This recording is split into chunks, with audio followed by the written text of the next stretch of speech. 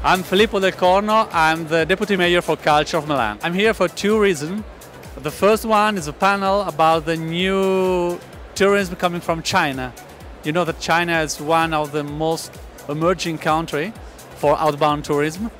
And so we discussed about how to attract the Chinese tourism, especially the new tourism made by people who want to do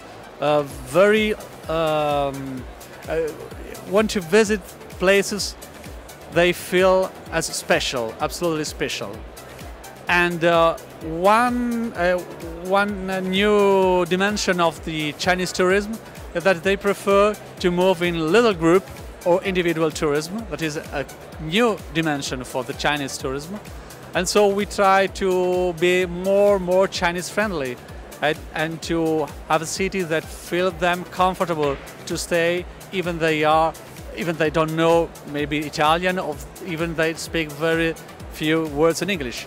And so we started a lot of program to translate in Chinese all the indication and all the facilities for tourists. I think it's very impressive, this market, because you really see the world in a unique space, and you can meet a lot of different countries, of course, but there is a special focus on the relation between the cities, and I think it's very important because I think in the future more and more the relation between there will be less relation between countries and more relation between cities, and the dialogue is very important between people that live in cities that are something common but a lot of things different, and of course they can be more and more attractive.